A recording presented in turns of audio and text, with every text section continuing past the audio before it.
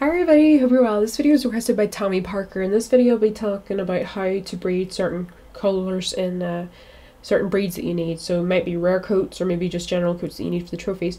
So I right now need Dartmoor coats. So I need to have Mouse Grey, Palomino and Strawberry Roan. Now one of the ways that I could make sure that I got it in the first try would be if I could breed some Dartmoors over and over again until I got them.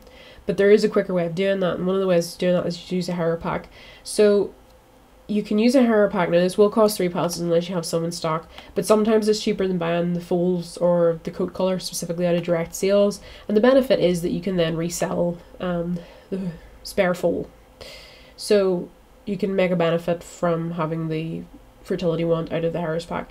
Now the Howrse lily is the important part. So the Howrse lily allows you to pick the colour of the foals at birth. So if I was using a Howrse pack, then I would do that because that means that I could breed those foals and pick the exact colour that I need, and then I could sell the other one off if I didn't need it. So that's a way that you can do it and make sure you guarantee it. Now the other thing you can do, and this is what I'm going to show you next, is you can use if you don't have, say for example you didn't have any Dartmoor ponies but you needed the Dartmoor coats, but you had lots of Alcatikis or lots of Connemara's or lots of Hanoverians or whatever. If you take the mares, if you take some purebred mares of a breed that isn't the one you need, and you cover them with stallions of the breed you do need, so just for example, cover the Alcatiki mare, purebred, with a purebred Dartmoor stallion, then the foal will be a Dartmoor foal.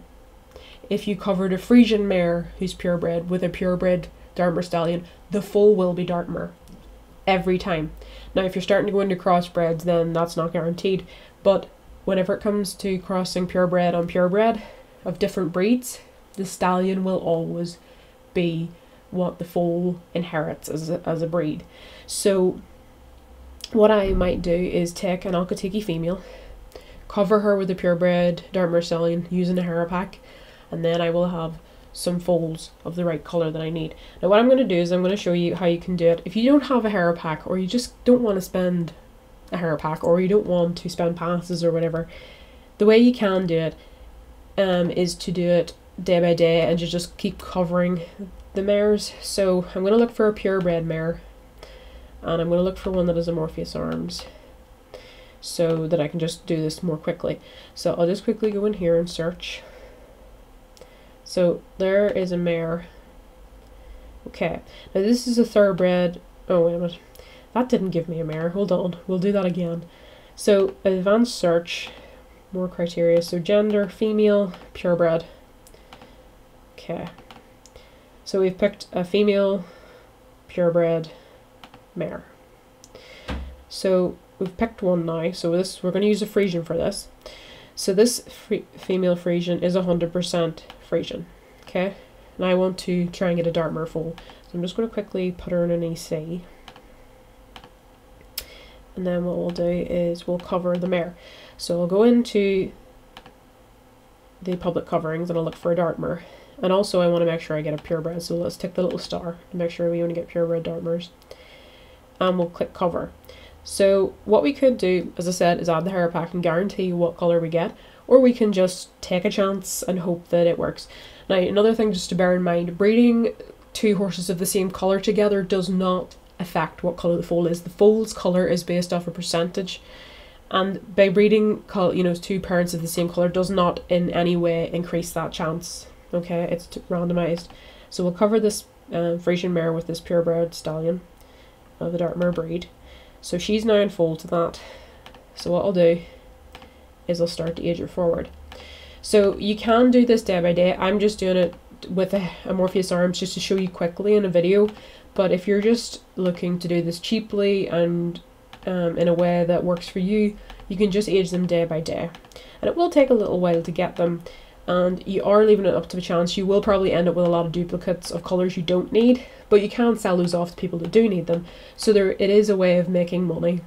And if you're using very cheap covers just to get colours, then it's going to work out okay. So what you can do is, at the 8-month mark, is to give an ultrasound. So we'll do that. And we can see that this is a Dartmoor foal of the chestnut coat colour. I've already got one of that colour, but as you can see, as we age this, we will get that foal. and you can see that it did inherit the stallion's breed. So if I had been looking at chestnut coat colour, then that would have been ideal. So I'll just get the foal now. So you can see we've got our little chestnut Dartmoor. And we'll just give this an affix.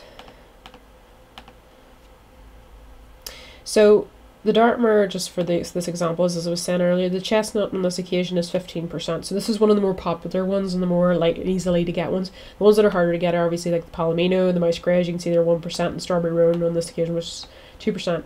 Now I have another mare here which I covered with a Dartmoor stallion. She's a purebred Welsh, and I've covered her with a purebred Dartmoor.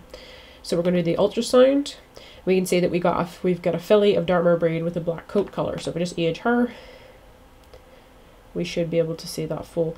So this is basically, as I'm saying, this won't guarantee it, but it is a way to do it, and you can sell the ones off that you don't need. So if you're starting to get duplicates, I mean, you will get duplicates. You can make money doing that, because a lot of people do need these coats and they haven't got them already, and some people will just want it for the particular breed that it is. So that's a way to kind of get those rare coat colours without using a hair pack, and also with using a hair pack. So thank you to Tammy Parker for requesting the video, and hope you have a lovely day. Bye guys.